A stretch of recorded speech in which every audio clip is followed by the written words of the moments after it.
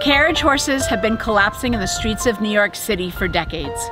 It was only a few months ago that Ryder collapsed and was later euthanized. It is only a matter of time before the next horse collapses, and we're going to be there before that happens. That's why we're bringing the Gentle Barn to New York. Over the past 23 years, we have rescued countless animals from slaughterhouses, backyard butchers, neglect, and abuse. We bring them into sanctuary for the rest of their lives, and we rehabilitate them with things like dedicated medical care and dental treatments, acupuncture, massage therapy, and so much more. Once they're ready, we partner with them to heal people with the same stories of trauma. Our rescued horses at the Gentle Barn have beautiful, beautiful lives. They sleep on soft beds of shavings and straw. They get to be active. They get to stimulate their mind and their bodies. We take care of them. In stark contrast, the carriage horses of New York can be whipped or hit. They fall down in the streets. They breathe in exhaust from traffic. They walk on concrete, live in concrete buildings, and stand for hours, all taking a toll on their bodies. There are so many New Yorkers and so many groups that are trying to end this. We want to come and work together and do better for these horses. I think the thing that we're facing right now is a solution for the current drivers to be able to have an opportunity to stay employed. I think the electric carriage is the way to do that. We want to bring them into the city because we want to stop the cruelty part of this, and we don't want to do it in a way that hurts anyone. We want to do it in a way that supports the drivers, the community, and the horses. Not only are we coming to New York to help the carriage horses,